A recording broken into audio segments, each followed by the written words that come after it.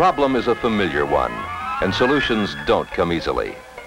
When the problem of moving people isn't severe, buses can often handle it.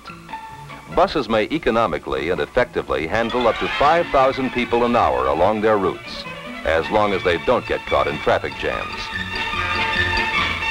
Rail systems handle far more people along exclusive rights of way, but they become economically practical only when handling many more than 20,000 people an hour during peak loading. In between rail transit and buses, there's a problem area where 8,000 people, 10,000, or 15,000 go along a particular route during rush hour. Neither a bus system nor a rail system can handle that load economically.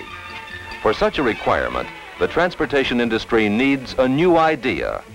Westinghouse has advanced such a new idea. You might say that it's part bus because it looks a little like a bus and even runs on rubber tires.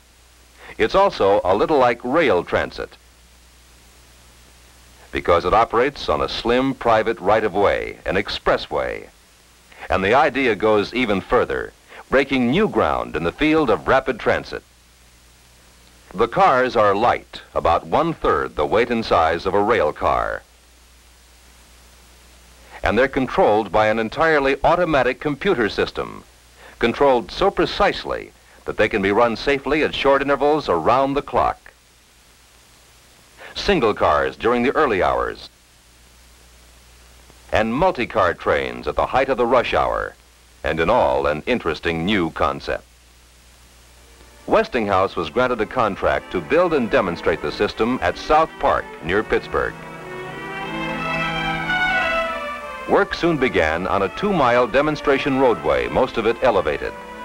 The foundations were caisson construction, averaging about 25 feet deep and of reinforced concrete.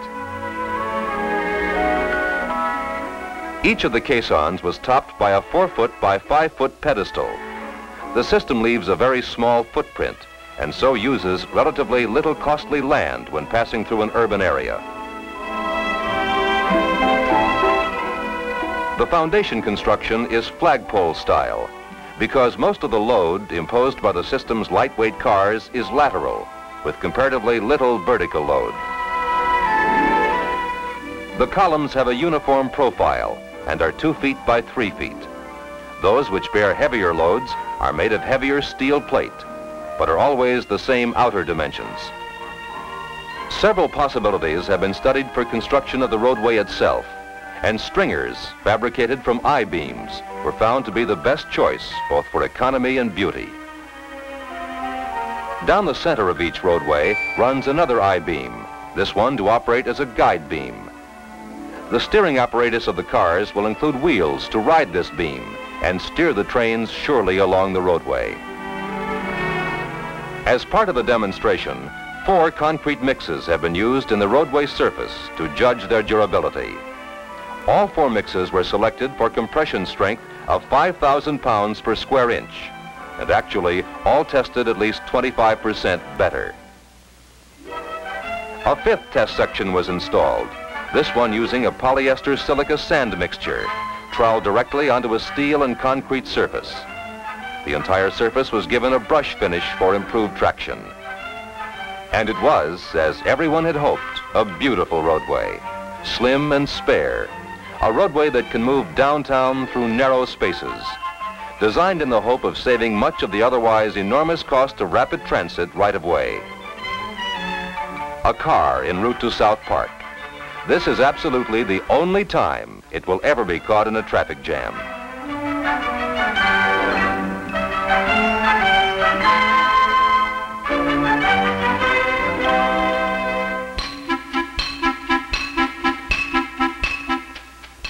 The reason why the roadway can be slim and lightweight is that the cars which will ride it are lightweight. The idea behind the cars is simple.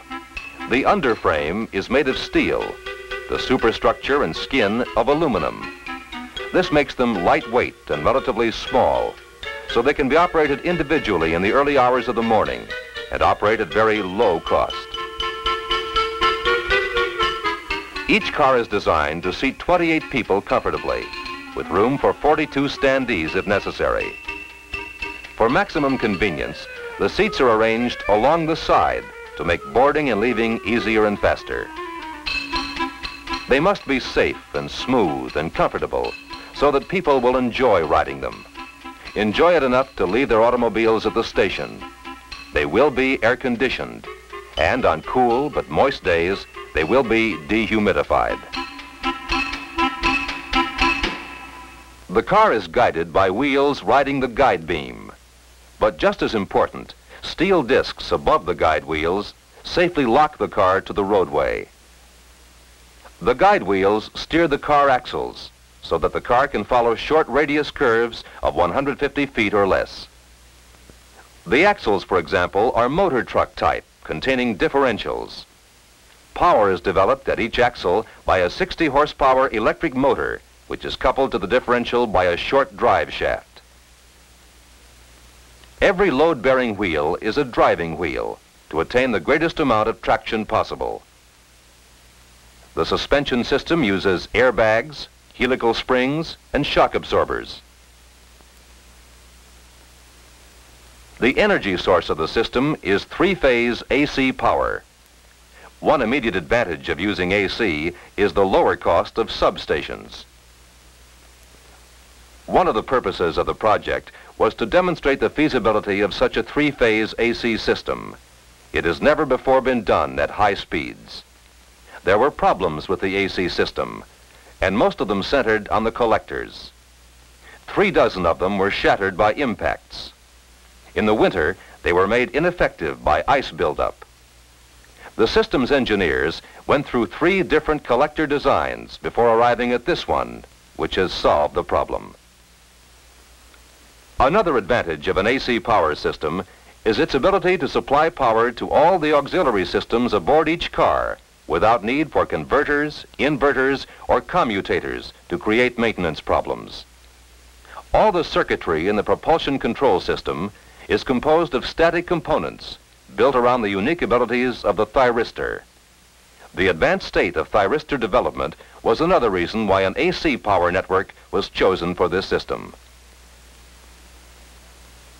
The cars and trains on the Transit Expressway are robots, performing very few acts which are not totally controlled from the wayside. This robot-style operation is the most unusual aspect of the entire design, a major departure from past thinking in the transit field. The heart of the system is a modern computer. Programmed into the computer is a model of perfect, safe, and economical operation of the system.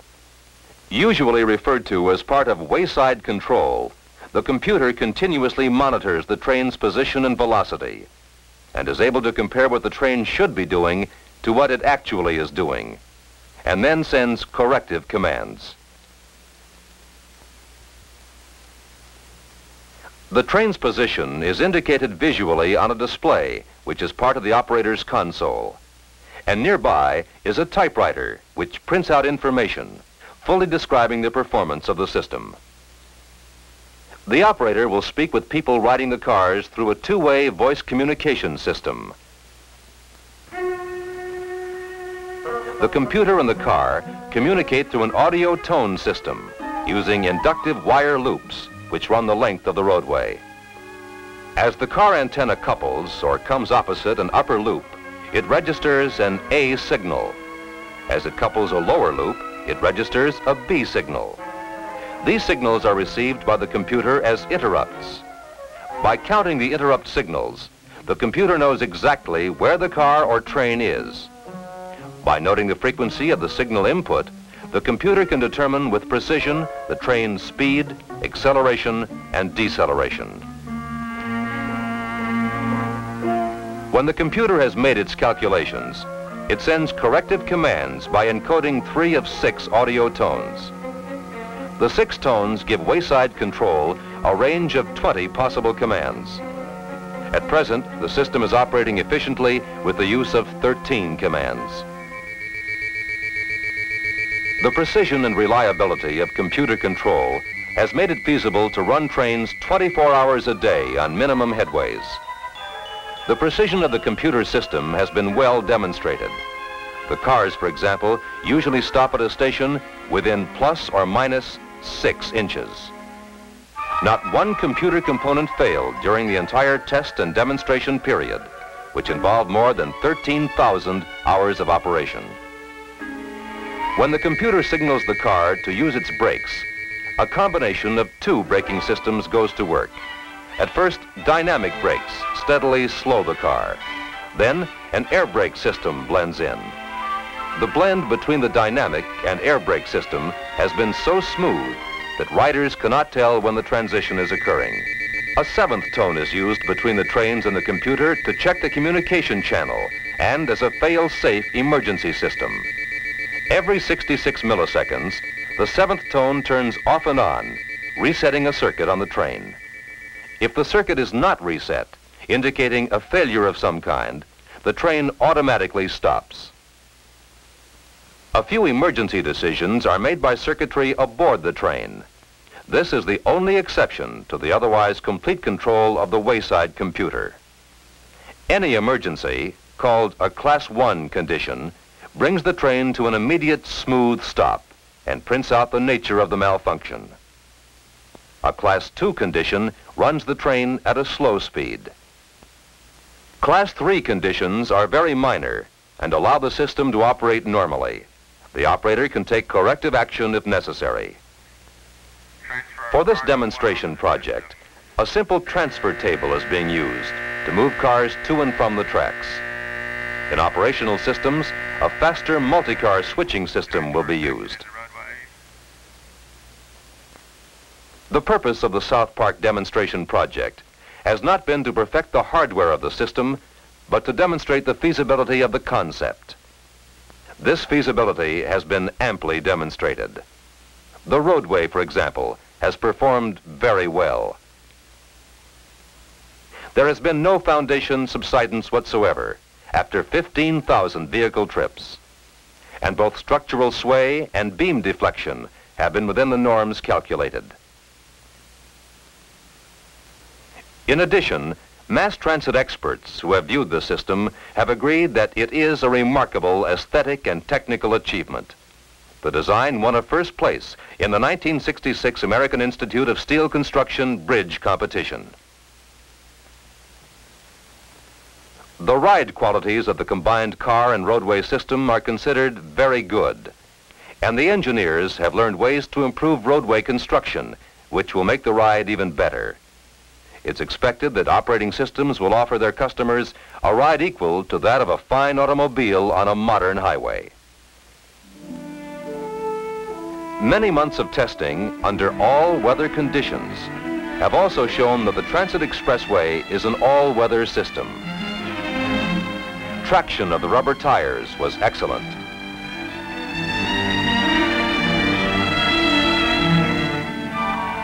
Braking was equally impressive. A 2-car train moving 40 miles per hour on packed snow was brought to a stop in 360 feet under full control. This type of performance was consistent. Acceleration can be accomplished on normal grades without resistance heat snow melting. This performance led system engineers to decide that no track heating is needed except at stations for stopping. Every conceivable type of emergency, including failure of the trains, the roadway, the communication system, and the computer, was simulated. In every case, with no exceptions, the system performed with absolute safety. The sound level of the system was found to be no higher than the park which surrounds it. Only tire noises and the click of the electrical current collectors can be heard, and these are subdued.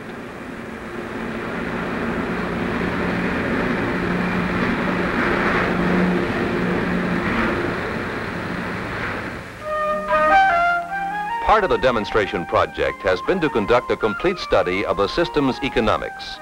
It has been found that the Transit Expressway has definite potential to pay its own way.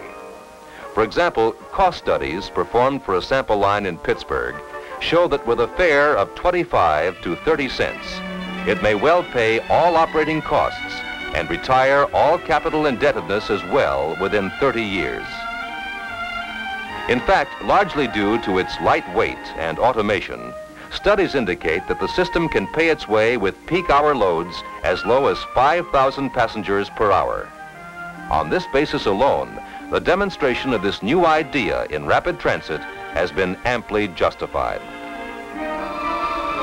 At many times during the latter stages of testing, the people of Pittsburgh and surrounding communities were invited to take rides on the Transit Expressway and to give their opinions.